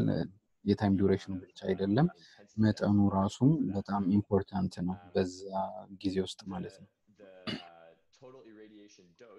ትክክለኛው ቶታል ራዲዬሽን ዶዝ በጣም በትንሹ 1 ጁል ፐር ሴንቲሜትር ስኩዌር ነው ኢንአክቲቬት ለማድረግ። ስለዚህ እንደ ሳርስኮቭ የመሳሰሉትን N95 ላይ ለመግደል ከዚህ በታች መሆን የለበትም። N95 ስትራፑ ደግሞ በዚህ ዩቪሲ ላይ ጸዱ ይችላሉ።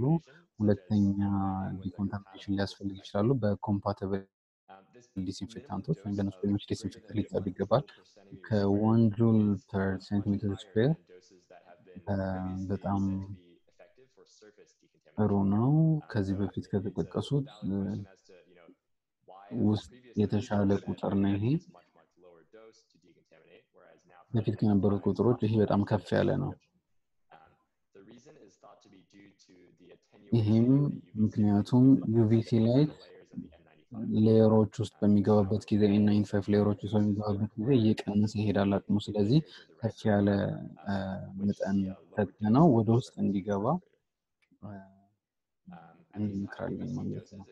ሃይ ዩቪሲ ወይም ደግሞ ከፍ ያለ ዩቪሲ በምንጠቀምበት ጊዜ N95ን ይጎዳዋል የሚለውን ስንመለከት ሪሰርቾች ላይ N95 ምንም እንደማይጎዳና ፕሮቴክሽኑን እንደማያጣው እስከ 20 ሳይክል ድረስ በ1 ጁል ፐር ሴንቲሜትር ስኩዌር ብንጠቀም እንደማይጎዳው ያሳያል።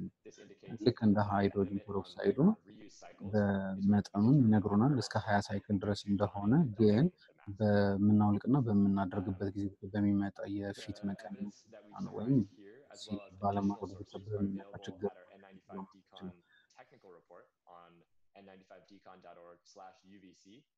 እዚህ ዌብሳይት ላይ ገብታችሁ ዲቴል የሆኑ ኢንፎርሜሽኖችን ማግኘት ትችላላችሁ። ሞር ፒር ሪቪውድ የሆኑ እንትኖችን መመልከት ትችላላችሁ ማለት ነው። So in summary, the evidence suggests that germicidal UVC dose ጀርሚሳይዳል ዩቪሲ በጣም በትንሹ ከ1 ጁል ፐር ሴንቲሜትር ስኩዌር N95 ላይ በደንብ በማድረስ በደንብ ቫይረሶቹን መግደል እንችላለን። እንደ ሳርስኮቭ2 የመሰሉ ቫይረሶችን ይገላል። እንደ N95 ሞዴል ደግሞ እንትኑ ላይ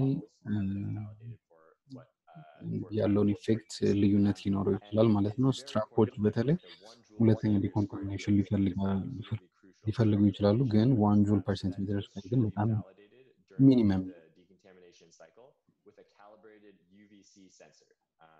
ዩቪሲ ሴንስ የሚያደርግ ማሽን ውስጥ ነው እነዚህ ቴስት መደረግ ያለባቸው ማለት ነው።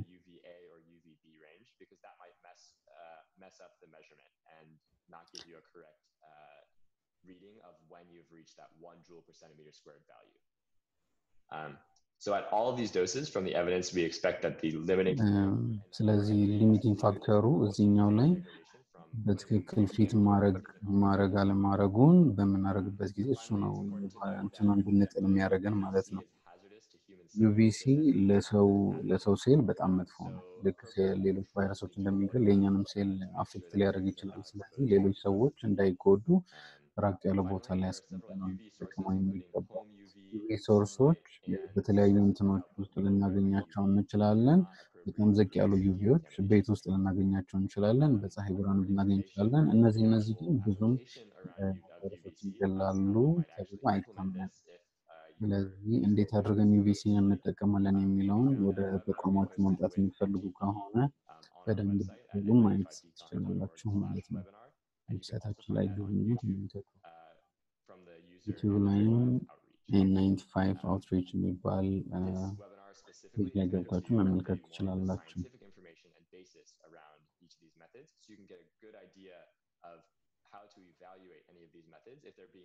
ስለዚህ እነዚህ መንገዶች እንዴት መጠቀም እንችላለን የሚለውን ኢንፎርሜሽን ለመስጠት ያህል ነው እዚህ በደንብ የተቀመጠው። ዌብሳይታችን ላይ ግን በደንብ ዲቴል የሆኑ ነገሮችን ማየት ትችላላችሁ።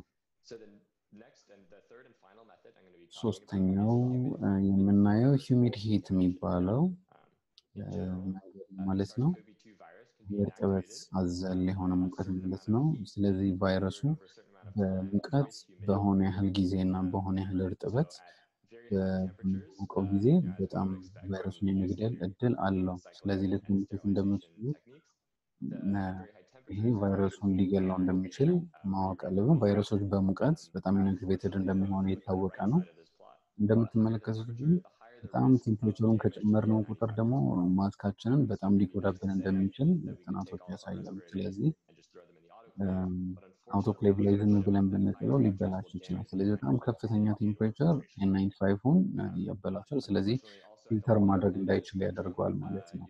ታች ደግሞ ስትመለከቱ ዝቅ ያሉ ቴምፕሬቸሮች ደግሞ ቫይረሱን እንዳይሞት ሊያደርጉት ይችላሉ። ስለዚህ በትክክል ዲኮንታሚኔት ላያደርገው ይችላል። ይሄ ደግሞ መካከለኛ ወይም ሁለቱንም ሊያሳክልን የሚችል ቴምፕሬቸር አለ ከ7 እስከ 85 ዲግሪ ሴንቲግሬድ። ሂዩሚዲቲው ደግሞ ከ50 እስከ 85 ድረስ የሚሆን ጊዜው ደግሞ ከ1 ሰዓት ያላነሰ። ስለዚህ ይህንን በምናደርግ ጊዜ ኮቪድ ቫይረስን ይገለልናል ማለት ነው። ስለዚህ መረጃዎችን እንመለከታለን።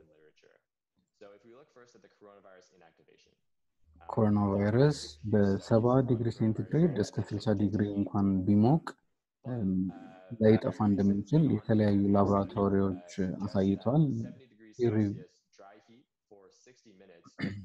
እርጥበት የሌለው ሙቀት ላይ ብናሞቀው እንኳን ወይም ስቴሪላይዝ ለማድረግ ብንሞክር እንኳን ቫይረሱ እንደማይሞት ተመልክተናል።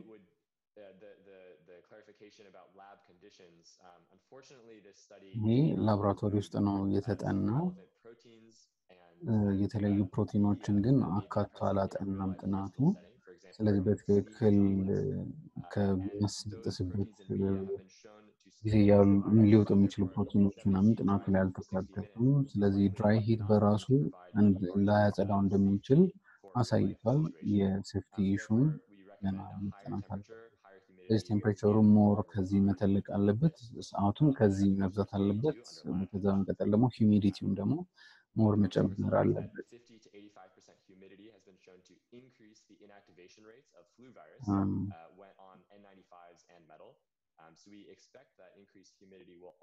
ሂዩሚዲቲ በራሱ በጣም ኢንአክቲቬት ሊያደርገው ይችላል። ይህንን ሁሌ ማስታወስ ያለብን ሳርስ ኮቭ 2 በ70 ዲግሪ ሴንቲግሬድ በድራይ ሂት እስከ 30 ደቂቃ ማሞቅ እንደማያጠፋው ማወቅ አለብን። 75 ዲግሪ ብናሞቀው አያጠፋውም።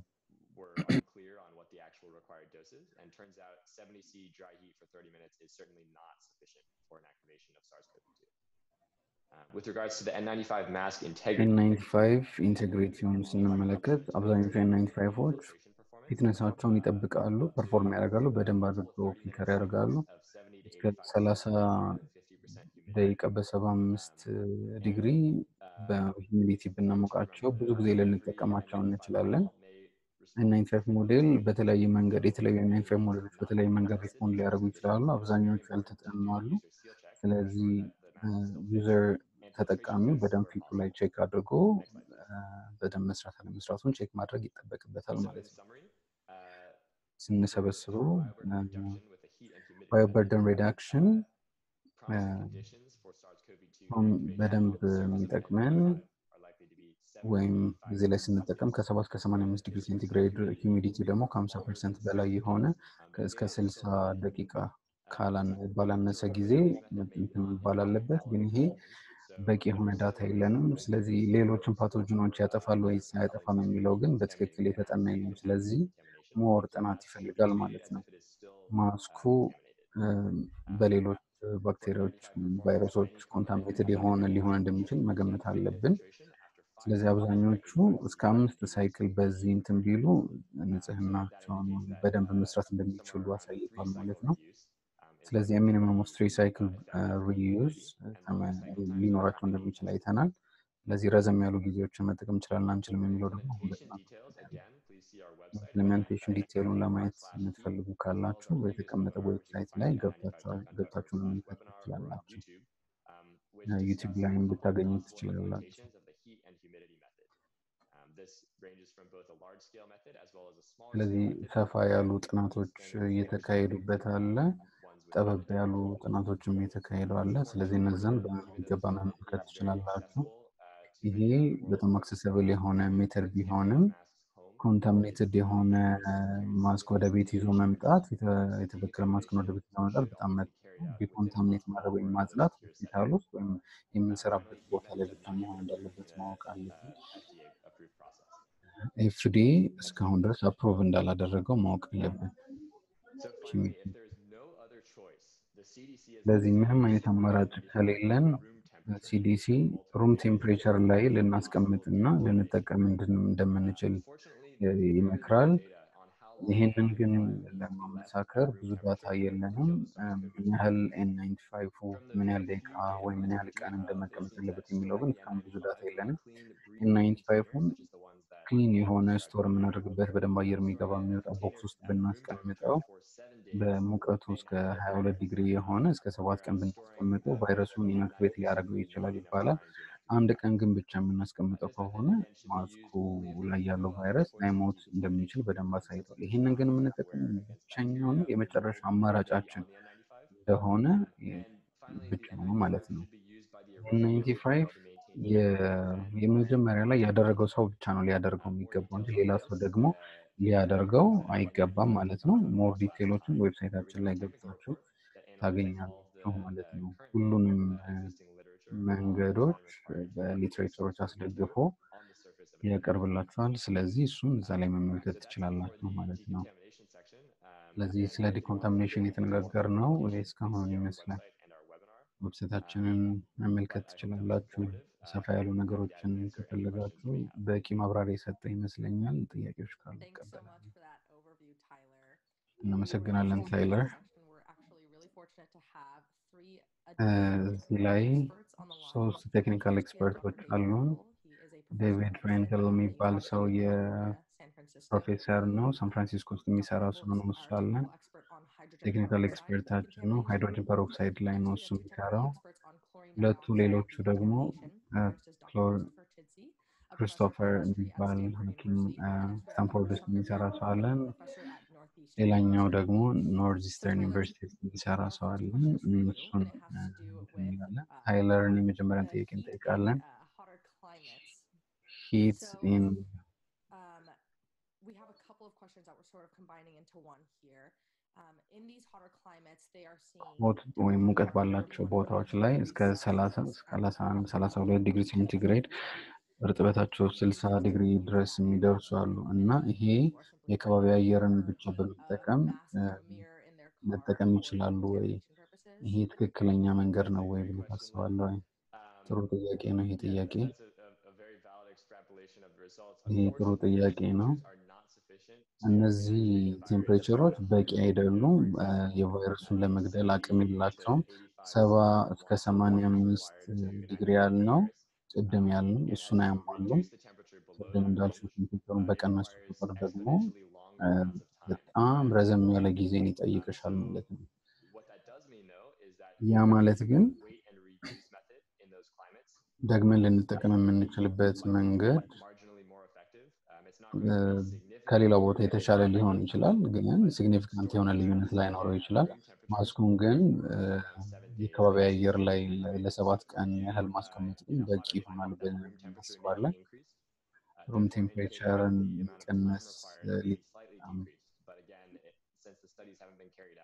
ዘዴዎቹ ግን ገና ስላልተካሄዱ 7 ቀንን አሁን ድረስ ሪኮመንድ እናደርጋለን ማለት ነው።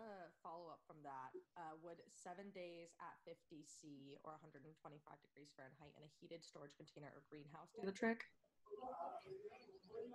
I see the question. 7 days at 50 C in a heated storage greenhouse. 7 ቀን በ50 ዲግሪ ማስቀመጥ ሩም ቴምፕሬቸር ላይ ማስቀመጥ ሞስት ላይክሊ ይገለዋል ብለን እናስባለን። ይህንን ግን ሁሌ ማሰብ ያለብን ኮንቴነሩ የምናስቀምጥበት በደንብ አየር የሚወጣበት የሚገባበት መሆን አለመሆኑን እርግጠኛ መሆን አለብን። ያ ከሆነ በ50 ዲግሪ ሴንቲግሬድ ለ7 ቀን ሞስት ላይክሊ ሊገለው ይችላል ቫይረሱ። ሁሌም ግን ማስታወስ ያለብን N95ን ቀጥታ ከሙቀት ጋር ግን ልናገናኛቸው አንፈልግም፣ ልክ እንደ ኦቨን የሚመስሉ ነገሮች። ስለዚህ ቀጥታ ከሂቱ ጋር ማገናኘቱ ወደ N95ን ዳሜጅ ሊያደርግብን ይችላል ማለት ነው። ስለዚህ የምንጠቀማቸው ሜቶዶች N95ን ዳይሬክትሊ ኮንታክት አለማድረጉን እርግጠኛ መሆን አለብን ማለት ነው። Thank you so much, Tyler. We have a really commonly asked question about UVC decontamination. How much time is necessary to ምን ያህል ጊዜ ነው N95ን ዩቪሲ በዩቪሲ ለማድረግ ምን ያህል ጊዜ ነው ማጥራት ያለብን ማለት ነው? ይህ ጥሩ ጥያቄ ነው። ዩቪሲን በምንጠቀም ጊዜ ዋናው ማተር የሚያደርገው ጊዜው ሳይሆን ማተር የሚያደርገው ማሱ ማተር የሚያደርገው ወይም ወሳኙ ነገር የምንጠቀመው የዩቪሲ መጠን ነው። ስለዚህ አማውንቱ ምን ያህል ነው የሚለው ነው ማተር የሚያደርገው። ስለዚህ ቅድም እንዳልነው ከ1 ጁል ፐር ሴንቲሜትር ስኩዌር በላይ መሆን አለበት። ስለዚህ ይሄ የምንጠቀመው ዩቪሲ ሶርስ ብቻ ሳይሆን ታይሙን ብቻ ሳይሆን መጠኑ በጣም ኢምፖርታንት ነው። እንዴት አድርገንስ ነው እያስቀመጥ ነው? ምን ያህል ርቀት አለው ከN95 ማነው ከዩቪሲ ኢኩዊፕመንቱ ጋር ምናምን የመሳሰሉት በጣም ኢምፖርታንት ናቸው። Thank you, Tyler. Lynn, do you have the next እናመሰግናለን። question? Yes. So next we have a question for Dr. David Rempel. Dr. Rempel, can you comment more on using liquid hydrogen peroxide? Liquid hydrogen peroxide ለN95 What do we know and what do we not know መጠቀም about እንችላለን CFPA? ወይ? And can we go ስለዚህ ahead and ምን use የምናውቀውና some የማናውቀው samples ነገር አለ available at ሆስፒታሎቻችን resources? ውስጥ መጠቀም እንችላለን ወይ? እርጥበት ያለው ወይም ሊኩዊዲፋይድ የሆነው መጠቀም እንችላለን። ደስተኛ ነኝ ጆይን በማድረጌ። ሊኩዊድ ሃይድሮጅን ፐሮክሳይድ ወይም ፈሳሽ ሃይድሮጅን ፐሮክሳይድ ጥሩ የሆነ ተስፋ አሳይቶናል፣ ግን ውድም አይደለም። በጣም ርካሽ ነው፣ በጣም ቀላል ነው፣ ዝም ብለን ልንነክረው የምንችለው ነው። ስለዚህ ዝም ብሎ እንዲደርቅ አድርገን ልናሳድረው እንችላለን። በእርግጠኝነት ያሉትን ማይክሮኦርጋኒዝሞች በሙሉ ይገላቸዋል። ነገር ግን ያሉት ችግሮች ምንድናቸው? የመጀመሪያው የአየር በብል ሊፈጥርብን ይችላል። ስለዚህ ማስክ ውስጥ ጋፕ ሊፈጥር ይችላል።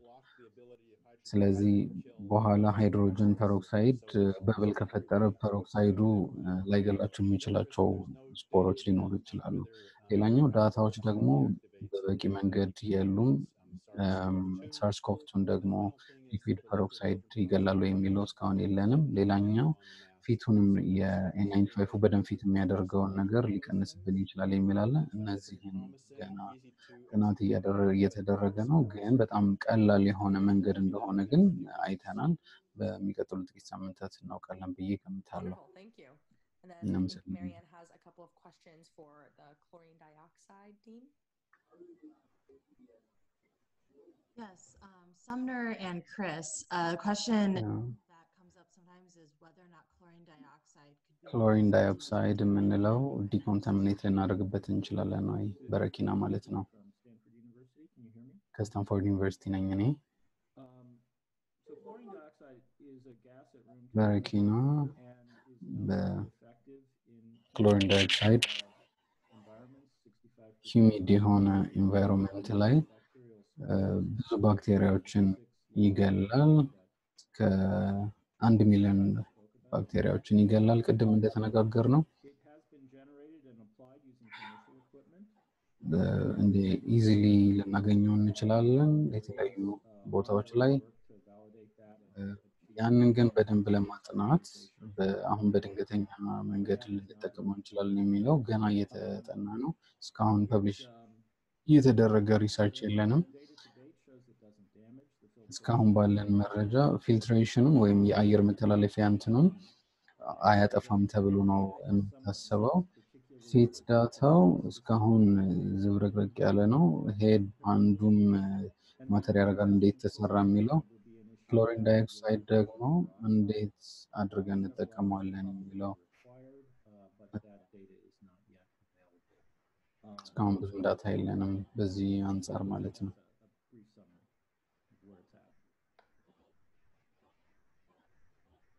Thank you. Lynn? እናመሰግናለን። So next we have a question for Tyler.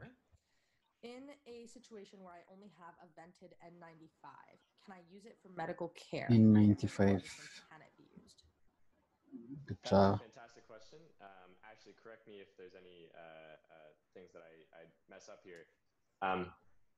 To my knowledge, if you only have a vented N95, unfortunately, vented N95 ካለ everyone around you is well protected from your exhaled breath.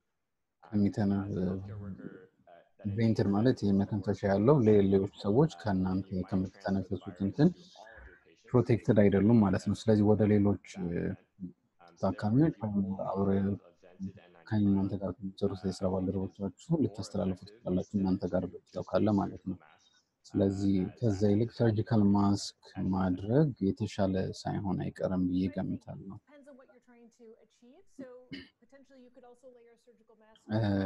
ሰርጂካል ማስክ ላዩ ላይ N95 ላይ ብናደርግ ግን የተሻለ ደግሞ ሊሆን ይችላል። ስለዚህ ልክ እንደዛኛው ግን ላይሆን ይችላል። ስለዚህ ሌሎች ሰዎች ላይ ልናስተላልፍበት እንችልበት እድል ወደ ራሳችን ግን እናስተላልፈውን በጣም ይቀንስልናል።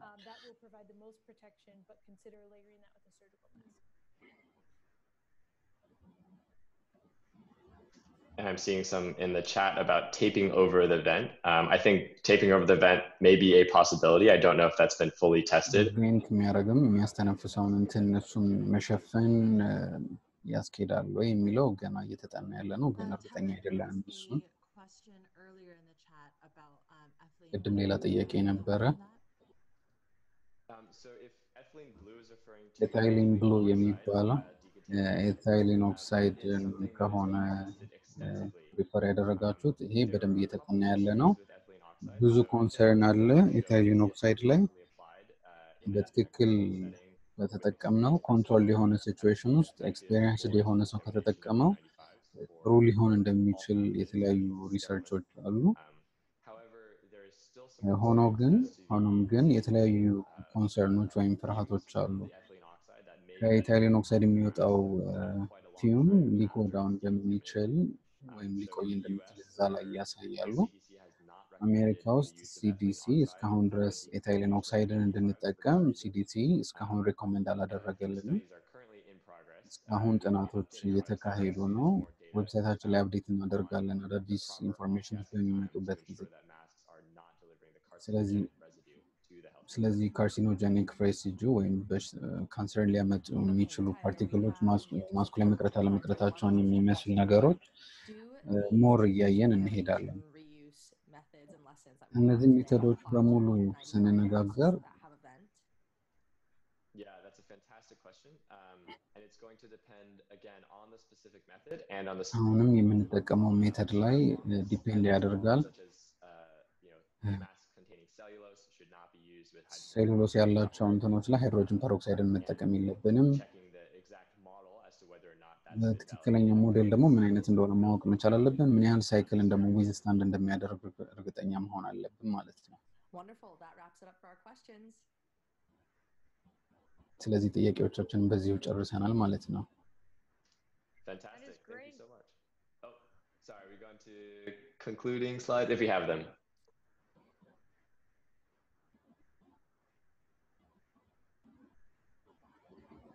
Oh, fantastic. Actually, Monica, you want to take this one? Yeah, Tyler, thank you. And thank you to the entire እናመሰግናለን ሁላችሁንም በጣም ጥሩ ሴሽን ነበር የነበረን ትላንት የነበረን በጣም ቆንጆ ነበረ እንደምትመለከቱት እዚህ ጋር እኛ ልታገኙ የምትችሉበት የተለያዩ መንገዶች አሉ አሲስት ኢንተርናሽናል ማግኘት የምትችሉባቸው መንገዶች በደንብ አሉ እዚህ የምታዩት የዋትስአፕ ግሩፕ አለ እዚህ ላይ ኪውአር ኮድ አስቀምጠናል ስለዚህ ስካን አድርጋችሁ ጆይን ማድረግ ትችላላችሁ ስለዚህ ሁላችሁም N95 ዲኮን ቲምን በደንብ እናመሰግናለን ጥሩ ሴሽን ነበር የነበረን ስለዚህ ጆይን ያደረጋችሁን ሰዎች በሙሉ እናመሰግናለን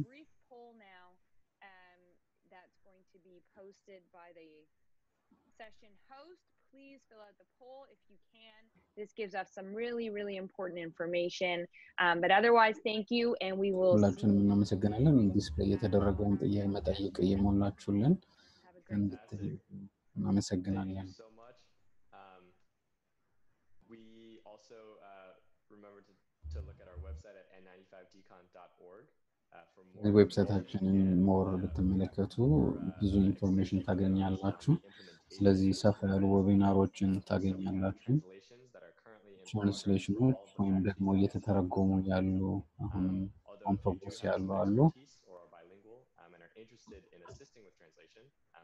ስለዚህ ሊያግዙ የሚችሉ የተለያዩ ትራንስሌተሮች ኮንታክት ብታደርጉን ደስተኞች ነን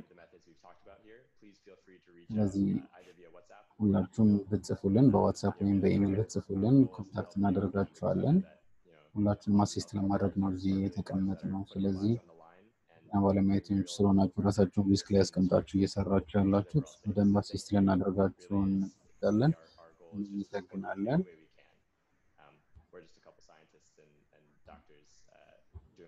ሳይንቲስቶች እና ዶክተሮች ነን ሁላችንም ለማገዝ የተቀመጥንና እናመሰግናለን በጣም ሴሽኑን ኦፕን አድርገን እንቀመጣለን ለጥቂት ደቂቃዎች ሁሉን ብቻ ለመጨረስ ጥያቄዎች ካሉ ሌሎች ጥያቄዎች የምንመልሳቸው ካሉ ብትጽፉልን እንቀበላችኋለን።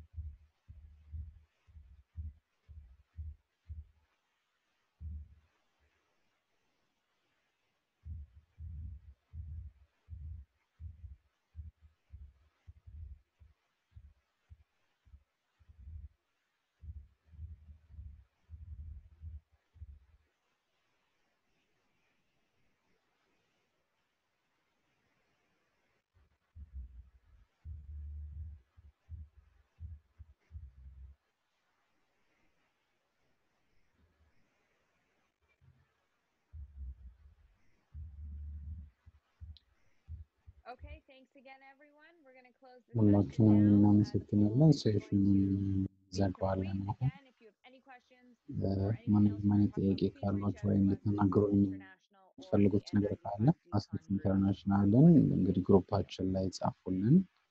እናመሰግናለን።